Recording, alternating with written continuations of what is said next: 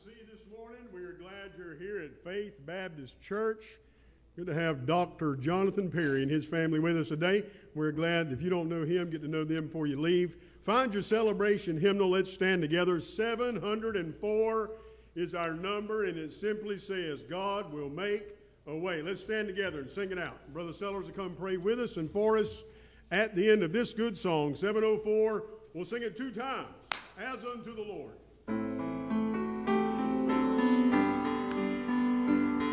God will make a way where there seems to be no way.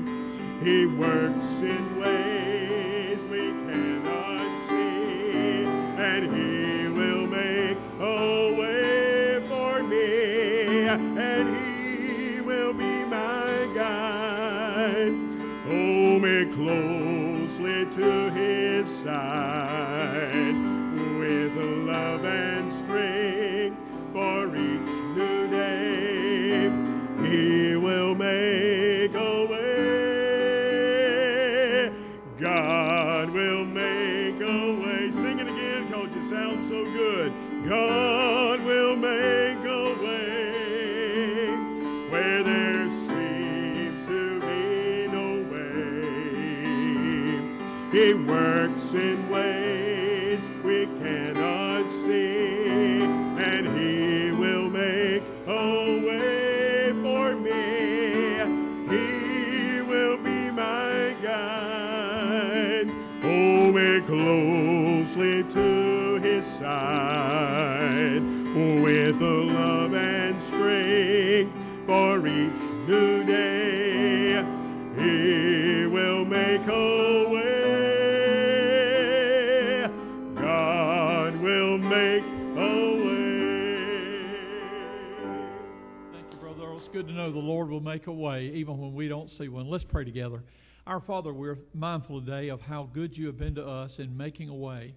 Just for us to be able to be back in church in these coronavirus days, we're glad for the doors to be open. And we ask that you'd bless our time together of fellowship and worship, that we might honor you in all that we do and say today. And Lord, that our fellowship would be encouraging to each other and help us as we try and live a life that will honor and glorify the Lord Jesus Christ. Thank you for everyone's here, including our visitors. And I just ask, Lord, that you'd bless. Good to see old friends. And I pray that you'd bless our time together in your house and around your word. And we'll thank you for it. In Jesus' name we pray. Amen. You can be seated. Amen. All right. If you'd find the best hymn in the hymn book, and we'll sing that next, and you'll find that on page 705, and we'll sing all 4 stanzas, and then we'll make a few announcements at the end of this good song. Every song in the hymn book we won't sing when we get to heaven. This one, take my word for it, we'll sing it. Amen. 705, it is well with my soul. When the peace like a river attended my way, when sorrows like sea billows roll, whatever my lot thou hast taught me to say, He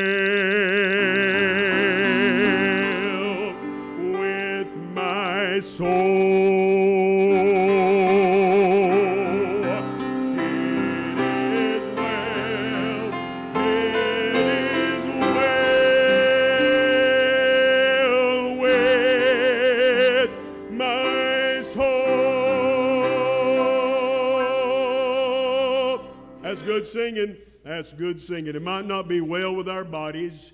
We might have to wear masks and hazmat suits to Walmart, but it is well with my soul because of what the Lord Jesus Christ has done for me. All right, just a couple of quick announcements. We've obviously entered the month of July. Patriotism will be our theme through the month, as you might would guess.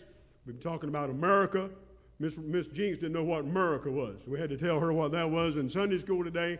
We've been talking about America and all the wonderful things that God has blessed us with here in our country. We'll do so throughout the month. Brother Sellers will be bringing some messages on that as well. We're 32 days away from school starting here at Faith Baptist Christian Academy. Some of you public teachers have less time than that to get ready. Don't really know what to expect until it gets here, but our plan is to start on August the 13th and have a normal school year. And we almost got to saw Dave Avery fall down the stairs, and we could have ended church right there, amen, and went home, because we wouldn't have listened to the preacher for the rest of the day. But nonetheless, we got all these things going on. Remember to pray for each other and our nation as we continue to talk about and focus on our great country that God has blessed us with, okay? Now, at this time, I'm going to have Miss Leah come and sing for us. Brother PJ will come and sing for us later, and then we'll have another song, a congregational, and we'll turn it over to our preacher.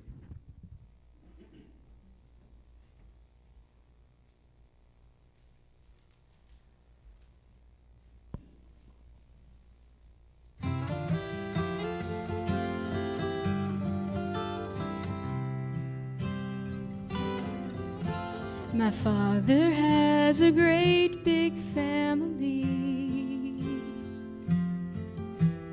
There are many children besides me. And if you're wondering how he divides his time, just let me say I never stand in line, 'cause he loves me like I was his only child. I never felt such love before, and I could never ask for more. He loves me like I was his only child. God really loves me. Yes, he really loves me. He loves me like I was his only child.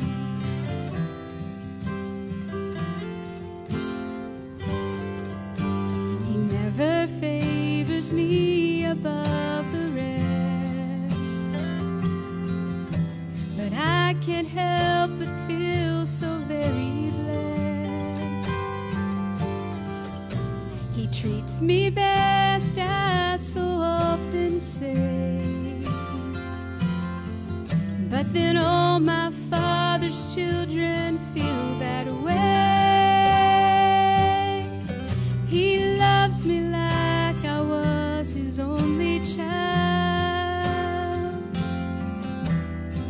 I never felt such love before, and I could never ask for more. He loves me like I was his only child.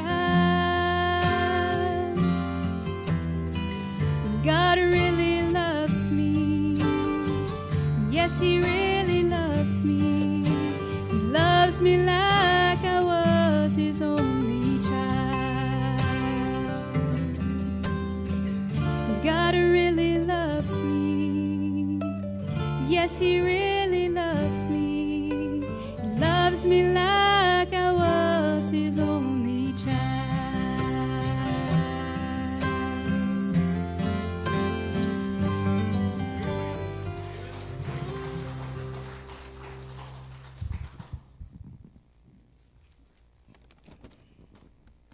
Many of you know I want to share something with you this morning I don't normally share on a Sunday morning, but as you know, since the coronavirus has been in, we have not been passing the offering plate. So in order to ensure that many of you will give afterward, we have brought security on board here, Brother Earl, Some of you know back in 2016 I was preaching up in Ohio at the Heritage Baptist Church, Mogador, Ohio, right outside of Akron. And they gave me this gun. They even put a little Confederate flag on the side of it. They said, if hostilities ever break out between the Yankees and the Southerners, we want you to be prepared. Well, it's a mock gun. It don't really work. So maybe that's why they gave it to me. So this year I went back up a few weeks ago and preached again.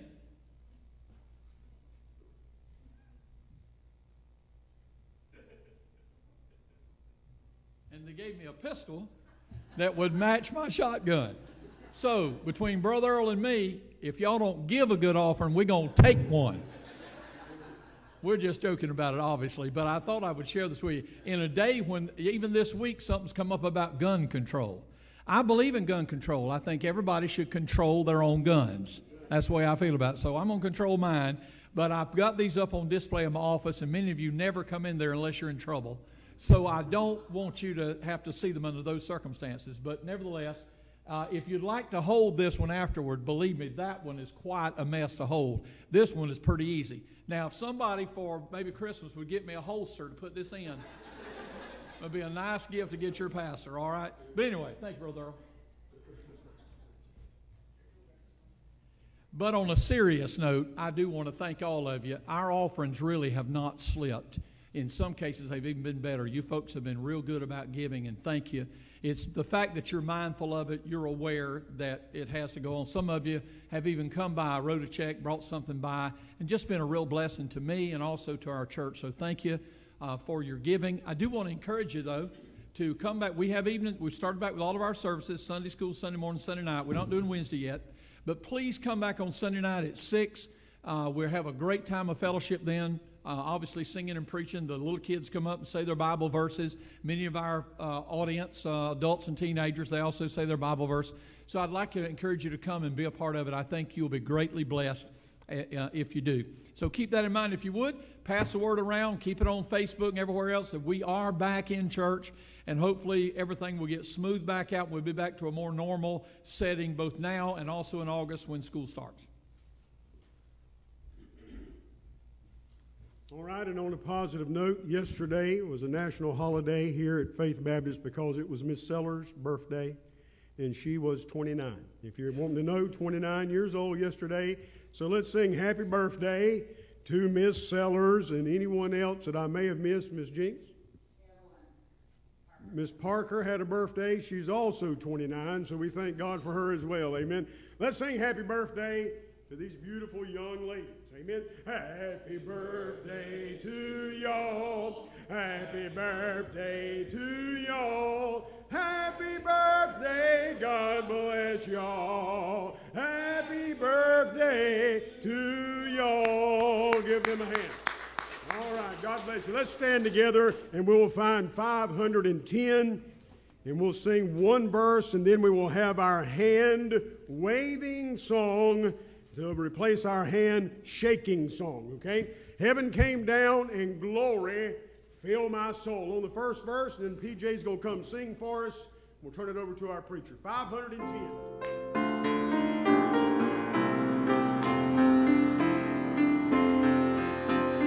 Oh, what a wonderful, wonderful day, a day I will never forget. After I've wandered in darkness so great, Jesus my Savior I met. Oh, what a tender, compassionate friend, He met the need of my heart. Shadows dispelling with joy I am telling, He's made all the darkness depart. Heaven came down and glory filled my soul. And at the cross the Savior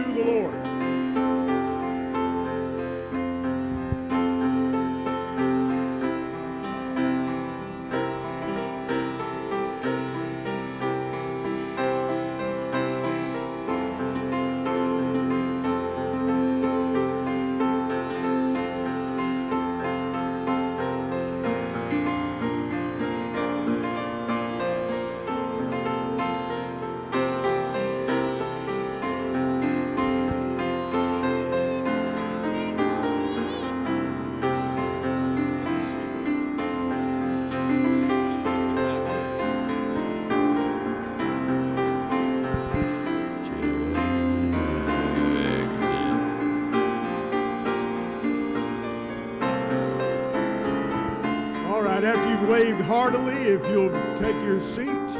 Thank you, Miss Lori, for good playing for us. Good to have her back today. And now Brother PJ is going to come sing for us, and then Brother Sellers will come preach to us today. The name of this song is I Will Stand. I'm going to try to make it through. My voice is about like Brother Earl's is right now. I've sang it before, and I don't want to get too political, but it's got a good message. At some point, you know, Christians got to take a stand, and that's about where we are, I think, to some degree. So anyway.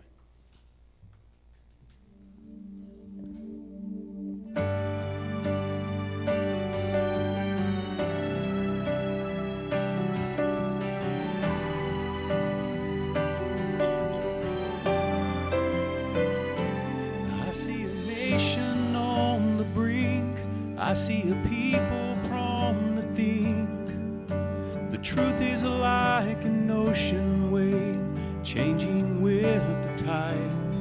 But for me there has to be an absolute, a center line, and it's the Word of God eternal, the cornerstone of Christ. I will stand upon the truth of Jesus. He's the reason I'm alive, so how can I not live to make Him known? I will give my all and make it count with no shadow of a doubt. Who He is, who I am, I will stand.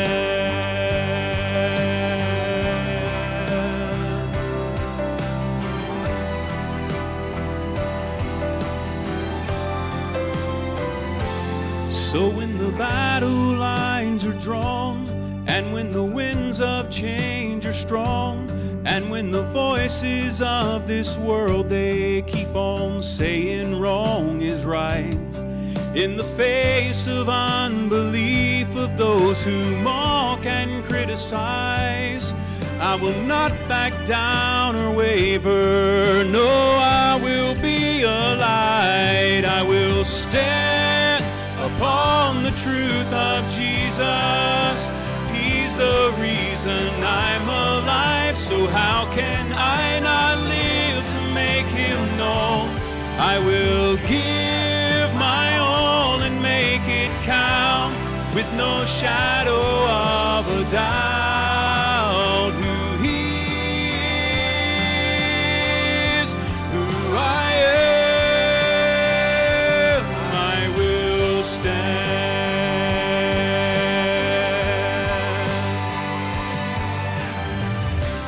And I will not be shaken, for He's the rock of ages, my strength and my foundation.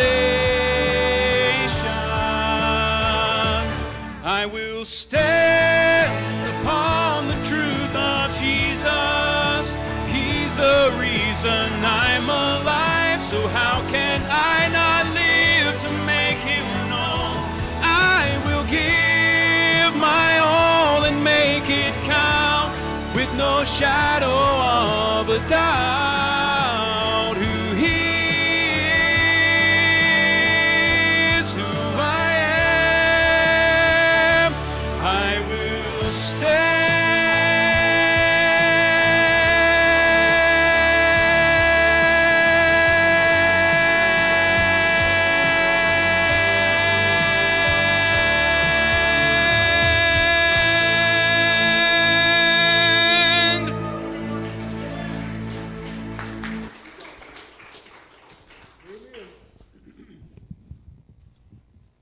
Somebody said a long time ago, if you don't stand for something, you'll fall for anything. And you got to be careful in this day and age we're living in. Thank God for people willing to take a stand. Brother Frank, thanks for standing up and waving your Bible. Praise the Lord for that. All right, take your Bibles this morning. Turn to the book of 1 Peter chapter number 2. 1 Peter chapter number 2 for the message. I want to begin reading in verse number 11 and read down through verse number 15. These are unusual days, to say the least, that we are living in. I said, if you'd have told me a year ago it would be like this in America, I would not have believed you. And certainly if you go back 5, 10, 20 years ago, none of us would believe these situations would ever have happened. And we're not just talking about the virus, we're just talking about all the upheaval that happens on the political, the social, and the religious side of things in the day in which we're living. We're living in a different America than I grew up with. I sort of described a little bit of my America last week, and I won't go into all those details this week, but I grew up in a different America than what you're seeing now. I happen to think the one I grew up in was a better choice than some that's going. Now again, I like the technological advances that we have today, and I'm all for them. But at the same time, I think we need to get back to some of our good moral and godly roots that we had a long time ago. And so I'll try and deal with some of that in the message this morning. 1 Peter chapter 2, and beginning in verse number 11. If you found it in your Bible, would you say amen? Amen. Dearly beloved, I beseech you as strangers and pilgrims, abstain from fleshly lusts which war against the soul, having your conversation honest among the Gentiles, that whereas they speak against you as evildoers, they may by your good works which they shall behold, glorify God in the day of visitation. Submit yourselves to every ordinance of man for the Lord's sake, whether it be to the king as supreme or the governors as unto them that are sent by him, for the punishment of evildoers and for the praise of them that do well. For so is the will of God, that with well-doing you may put to silence the ignorance of foolish men. I'll stop the reading right there, but I want to share with you today about being a Christian American. Let's pray together. Father, thank you for your word. We thank you for the opportunity we have to share it. Bless our hearts today. Open not just our ears to hear a man speak, but open our hearts to hear your Holy Spirit speak to each and every one of us. If there's one here today that is unsaved, I pray that today would be the very day of salvation for them. For Christians who need to be drawn back closer to you, I pray, God, you'd work in their life and stir us, move us, that we might be the Christian Americans and take our stand like we should for you in this country we live in. And we'll thank you for it. In Jesus' name we pray. And all God's people said, amen. I don't know if you realize or not, but we're living in a hyphenated country. By that I mean everybody's got a hyphenated name now. We have African, hyphenation, American, Arab, American. We have Asian American, European American, Latin American, Native American, Chinese American, English American, Filipino American, German American, Greek American, Cuban American, Irish American, Italian American, Japanese American, Jewish American, Korean American, Mexican American, Polish American, redneck Americans. We got all kinds of American. We live in a hyphenated society in which we substitute a hyphen or a dash right in there. Now listen to me, very important what I'm about to say. You can be born an American, but you cannot be born a Christian American. In order to be an American, you can be born on American soil and you're an American by birth. But in order to be a Christian American, you must be born again. That is, you must know Jesus Christ as your Lord and Savior. Jesus said, except a man be born again, he cannot see the kingdom of God. So when I'm talking this morning about being a Christian American, I mean, first and foremost, Christian is first. For God's people, we should be his people before we brag about our Americanism, if you will. I love America. We had a great American God and Country Day last week. We played to the flag. We sang American songs. We waved our flags. We stood up and sang God bless the USA. We did all those patriotic things. But first and foremost, we should be Christians. And I'm afraid sometimes we get the cart before the horse. But we've got to make sure that we are Christian Americans. Who and what is a Christian American? Well, I submit to you that a Christian American still pledges allegiance to the flag. A Christian American still stands and sings the Star-Spangled Banner. A Christian American still waves Old Glory. A Christian American still respects our nation. A Christian American still loves America. A Christian American supports the Constitution and the Bill of Rights. I don't know if you saw recently where one of those, his last name is Cuomo, I don't remember his first name, he's one of the CNN news guys, and he said something about all the protests that were going on in the country. He said, show me where it's written. Show me where it's written you have to protest peacefully. And then somebody got on there and said, right here in the Constitution, it says you have the right to protest peacefully, not to go around burning everything down. Including, by the way, I saw on the news this morning early, that somebody drove their car into a church and then threw some kind of firebomb in there and tried to burn the church down. I mean, we're living in strange days, and I believe if you're a Christian American, you're not in favor. You understand protest. You understand everything ain't right. We got a lot of problems in America. America's got a lot of scars. She's got a lot of warts. She got a lot of things wrong with, a lot of blemishes, a lot of failures, and a lot of flaws in her character. But I'd still rather be a Christian American than anything else in the world. A Christian American respects the law and respects police. A Christian American values our history as well as our monuments. And I know we've got some that might point back to an era some folks don't want to remember, but I'm telling you this, if we fail to remember history, we will repeat that history, because before long another generation is going to come on the scene that doesn't even know what happened in our past. You know, if you could learn from your past, not just as a nation, wouldn't that be good for us as individuals? Is there anybody here that made mistakes when you first got married? Some of y'all will raise your hand. I know, but I'm not talking about getting married. That's what y'all raise. I made a mistake when I got married. No, I'm not talking about that. But you made mistakes. You probably made mistakes financially. That you go back and say, man, if I had that money now, or if I'd have held on to that car, oh, don't get me started on it. I should have never got rid of that thing. Anyway, think back to something. Maybe your children. Is there something you said, man, if I could go back, I'd beat the if I could go back, I'd do some things different. There's a lot of things we made mistakes from. But because we remember them, we learn from them. And that's sort of the whole idea. But I don't want to get off on that. I would again say a Christian American also prays for the president and the leaders of our land. I didn't particularly like President Obama when he was in there for 8 years, but I prayed for him. I really did. I prayed for him. I didn't want a truck to fall on him. I didn't want a building to collapse around him. I prayed for him. And then I prayed that America would survive those 8 years, and God answered my prayer. We survived. Now then, let's get to the Bible. That's enough introduction. So you get the idea. We are hyphenated Americans. Christian Americans, redneck Americans, what do you want to say? But we're Christian Americans. That's the focus of the message this morning. In the passage that I read you out of the Bible, there are a number of things I want you to see. The Apostle Peter, the same one who denied the Lord 3 times, the same one who said, even if it means I got to die, I'm going with you, that same one that made all those mistakes, got back on the horse again, if you will, got back in the saddle and made his life count for God, and he wrote this book of the Bible. And Peter wrote it, according to chapter number 1, to a bunch of Christians scattered throughout the Roman Empire some 2,000 plus years ago. And in doing that, he's trying to instruct them on how they live out those dual roles, Christian and American. We have American, that's our earthly side of things while we're here, but we have the Christian side, the heavenly side. So we sort of have an earthly country and a heavenly kingdom, and we got to somehow blend those two together. How do we do that? Now, I've seen some people go to one extreme, and they're really taken up with the Christian side of it, and they never think anything about America. They don't want to vote. They don't want to be in the military. They're conscientious objectors. I think they've gone too far in one direction.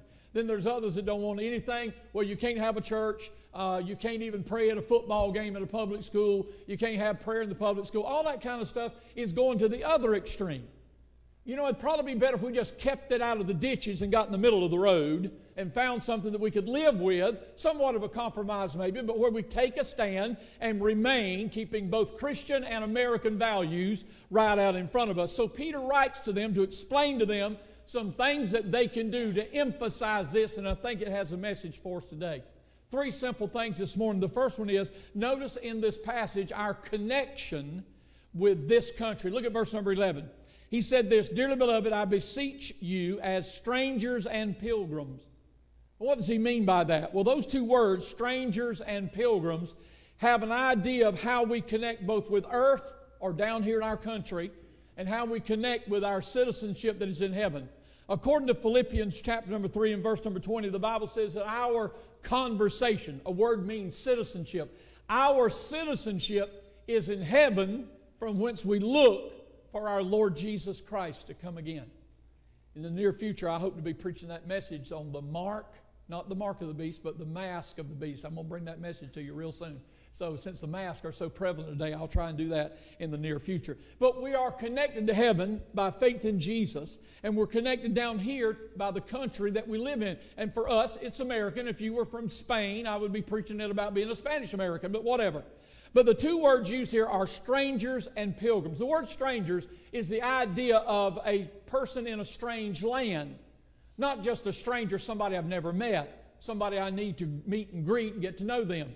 It's the idea, like, for instance, if you were to travel from our country and you were to travel, let's say, to France, and you got to France, and while you're journeying there, here and there and everywhere, you're making that journey, you're not a citizen of France. You're just journeying through. You're a stranger to that land. And that's the sense that we are God's children. He treats us like we're His only child, as she sang earlier. People have asked me sometimes, maybe your friends or associates or family ask you, of your children, do you have a favorite one? We have 3 children. I have a favorite. You know which one it is? None of your business. But we'll move on. Let them debate it. They all think they are. You know, and everybody's pointing over to Chew over there, but and I don't know who. That's not, absolutely not him. But anyway, we'll move on. I'm just kidding. But we're in a strange land. So we go to another country. We're a stranger there. I don't live there. I don't have citizenship there. I don't have a dwelling there. I'm just visiting that country. In that sense, we are God's children, His children. We are visiting, if you will, in this land. Because this world, the old hymn writer put it this way, this world is not my home, I'm just a passing through. My treasures are laid up somewhere beyond the blue. The angels beckon me from heaven's open door, and I just can't feel at home in this world anymore. The other word used there is pilgrims. Somebody that goes into another land and has to settle down. They're not from there. They don't really fit there, but they have to settle there while they're living. Well, we've got to settle here. We have to learn to get along with the way things are. We've had to make adjustments. We've had to deal with the COVID-19. We've had to make adjustments with masks. We've had to make adjustments with schedules. We had to deal with restaurants and churches and schools being closed down. And we've had to be settled enough to not let that rattle our faith in God or our country. And some people think, well, this keeps going, we're just going to lose America. If we lose America, it'll be our own fault. But I think she's worth saving, and I think the Lord's going to bring us through this. And I've got my faith and my hope in Him, not in Trump or anybody up in the White House or the houses of Congress. Our connection with this country is we are connected here as strangers and we are pilgrims. And the idea is simply this, that while we're here, and Peter's making this point, he says, you're strangers and pilgrims, which means this, we're not supposed to fit in this world. When society goes in a negative, ungodly direction, we ain't supposed to tag along behind it. When the world goes down morally, we as Christians are not supposed to go down with it. We're supposed to keep our morals, our standards, and our level of character and living up to a level that will honor the Lord Jesus Christ who saved us. I think we all understand that. But the point he's making is this is not your home. We get tied down so much here. We think everything depends on, and I think the election's important. I think things that are happening in society are important. But I'm here to tell you today, as God's people, we ought to be looking first and foremost to the Lord and to His Word and realizing that our hope is not in the things down here. Our hope is in the things up there. Titus chapter 2 said, looking for that blessed hope and the glorious appearing of the great God and our Savior Jesus Christ, who gave Himself for us. Jesus is coming back again. That's our hope, not what's happening down here. So we have a connection here. I don't want to lose my connection. I want to remain a citizen of America. I love our country, but I want to first be a Christian that realizes this ain't my home. I'm not going to get so settled here that I fit in, that I act and talk and behave. Do you know we're living in an age when Christians have adopted the vocabulary of the world? We use words that are cuss words. I don't. Hopefully you don't. But there are people that do. They've grabbed the vernacular. They've grabbed the vocabulary of the world. And they hear it on a movie. They sit in a TV program. They listen to it in their music.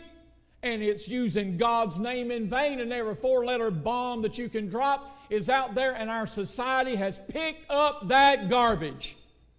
I'm here to tell you this morning, we don't belong here. You wouldn't use that language in heaven. You wouldn't use that language if Jesus came over to visit. Frankly, I'll tell you this.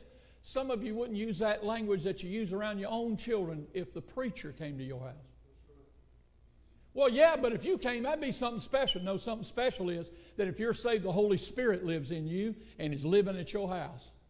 And you ought to be real careful. I wonder if Jesus came to our door. Probably heard that before. If he came to your door and he knocked and you saw him out the window, would you hurriedly hide some magazines? Would you turn the television off? Is there something in the house you would hide because you don't want him to see it? We're strangers and pilgrims here. We don't fit. Let's stop adopting all the conversation and the attitudes and the lifestyles of all the rich and famous that are out there. Hollywood and the stars out there are not your example to follow. The Lord Jesus Christ is the example to follow. I read the story this week of a lady it was a dream she actually had, and she dreamed that Jesus came and knocked on her door. And she went to the door and she opened it up, and standing there at her door was a scraggly, emaciated weakling there in just filthy, nasty clothes. And she said, "Who are you?" And he said, "I'm Jesus." She said, "You're not the Jesus I know." And he said back to her, "No, but I'm the one that people see in you. You are exhibiting the wrong kind of Christ-like attitude," because she had started living more like she belonged here than that she belonged there. A second word comes to my mind in this, and that is our conduct in this country. Notice verse 11 and 12. He actually says at the end of verse number 11, "Abstain from fleshly lusts which war against the soul, having your conversation honest among the Gentiles." And I won't read the rest of it, but you can read the rest of it in just a moment. What he's talking about are two things there. One is abstinence. Abstain. You see that word in verse number 11? That means to voluntarily refuse to do or participate in. That's the whole idea of it. To voluntarily have restraint. To take the bridle, if you will, of the horse and pull back on it. Except in this case, it's not the horse. We pull the bridle back on ourselves. We hold ourselves. I don't need to act like that. I don't need to talk like that. I don't need to go there. I don't need to behave that way. I don't need to be, this bad habit, I don't need in my life. Hold back. So he's saying this, in order for us to exhibit a good testimony for Jesus, we've got to learn to hold back, to abstain from fleshly lusts which war against the soul. You might not see the damage it does to you or your children, but it's hurt. Sometimes there are things we allow in our lives that hurt us on the inside, the soul of us, if you will. It's kind of chipping away at it, little by little by little. And we've got to learn to be able to pull that back, bridle back on the fleshly lust that war against the soul. Then he also adds the idea in verse number 12, having your conversation honest. I looked up that word honest. Now, when I think of honest, I just think of somebody that's going to tell the truth.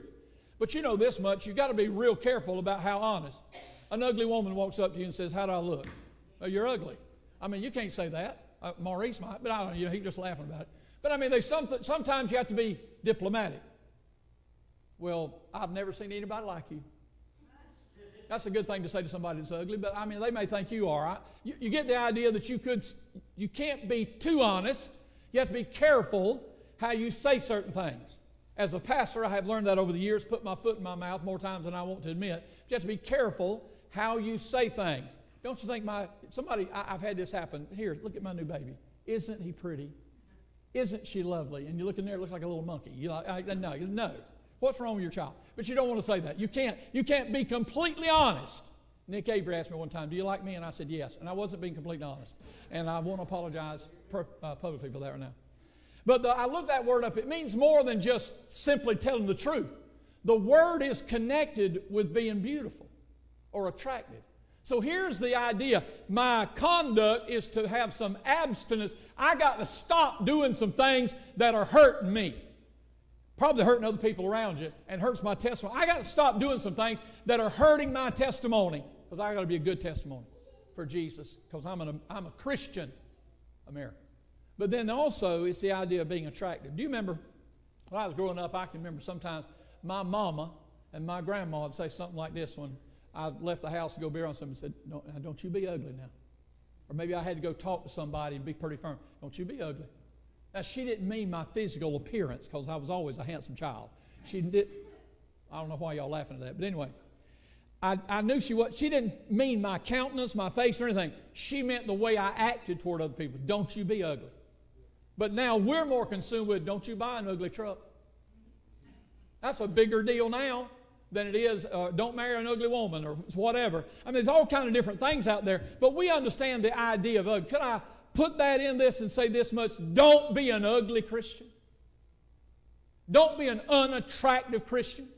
Don't be somebody that your children look at, your neighbors look at, your co-workers look at, and say, if that's a Christian, I don't want to be that. If that's the way a Christian acts, if that's what a Christian does, if that's how a Christian loves and respects their preacher, their church, their brothers and sisters in Christ, if that's what being a Christian dad is, I don't want to be one. We should be the kind of Christians that when folks look and say, there's something there that attracts them, that is honest, as this word means. I can remember, bear with me now, I've done a little bit of self-examination this week. When I was in probably elementary, probably junior high, early high school, guys would get around, and girls in the school, they would rate them on a scale of 1 to 10. Well, you know, she's a 9, she's a 10, different things like that. Y'all remember them days? That's some of you guys getting real nervous right now. Because you know when you get home, your wife's going to say, who was you thinking about when Brother Sellers was talking about that scale? And I'm going to tell you the answer. Honey, I was thinking about you through the whole thing. I could not get your picture out of my mind. So feel free to lie about it. But anyway. But now, again, and they might be 1 or 2 that you thought, well, she's 9, she's 10, she's just a very attractive girl or something like that. But now, you know, if she was built like a linebacker, had a glass eye, and walked with a limp, you probably gave her a 1 or a 2. You understand what I'm saying? Well, let me ask this. Where would you be on that 1 to 10 scale as an attractive Christian? Not just where would somebody else put you because they don't know you. See, we talk about masks. We put those masks on, but sometimes, even before we had those COVID-19 masks, a lot of people wore masks to church. They pretended to be somebody else at church. And that wasn't who they really were outside of the church building. You're here for an hour or 2 every week, but that ain't who you really are. Who you really are is how you act outside these walls. Are we attractive Christians? And finally, I'll give you this, and that is our contribution. Now, by that I don't mean giving. Not talking about the offering or taking the gun to get you to put something in the offering plate.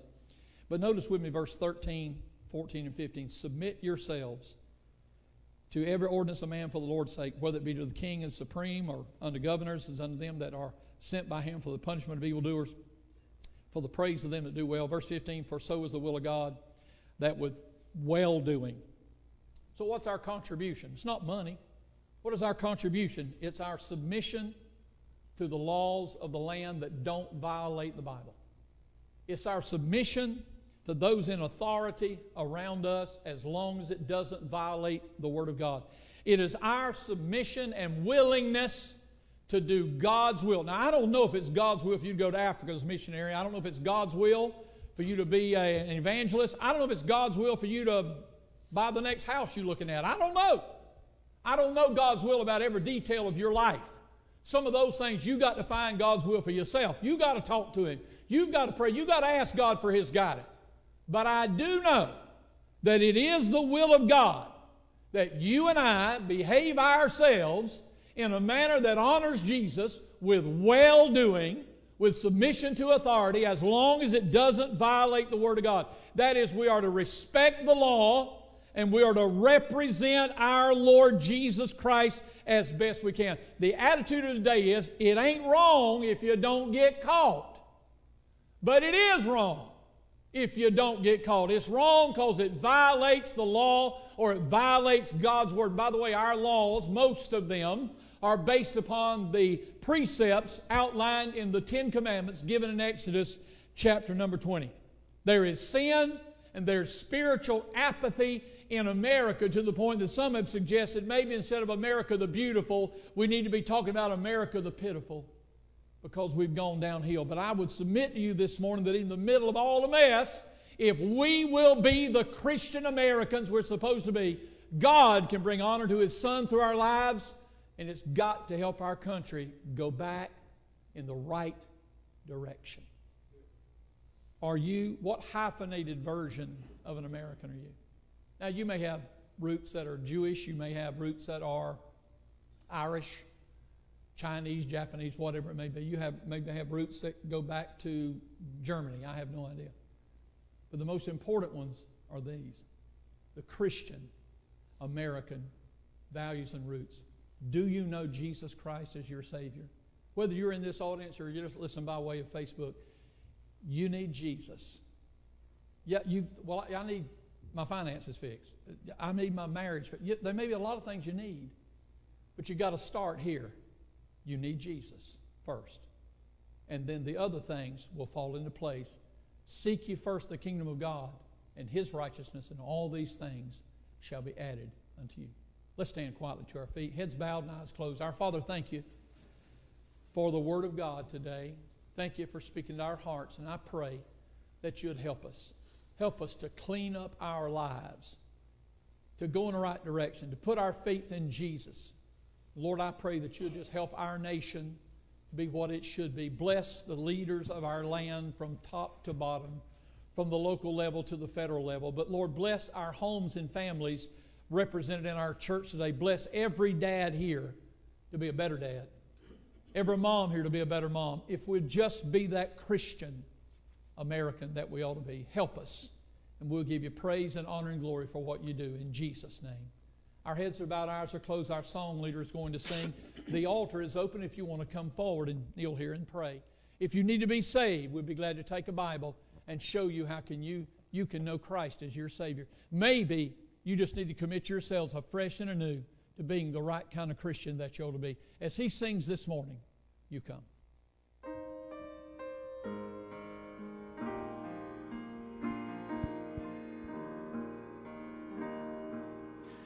Have thine own way, Lord, have thine own way. Thou art the potter,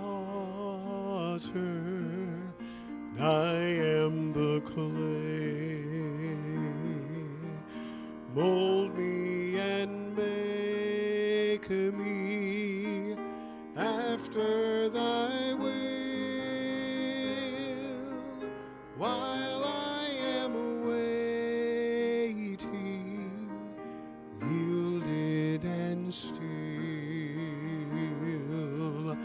have thine own way, Lord, have thine own way. Wounded and weary, help me, I pray. Power, all power, surely is thine. Touch me and heal me, Savior divine. Amen. You can look this way. Thanks for being here this morning. Be sure to welcome Jonathan Perry. Good to see him again. And the rest of you, glad you're here. Please come back tonight at 6. I think you'll enjoy the services. Until then, you are dismissed. God bless you.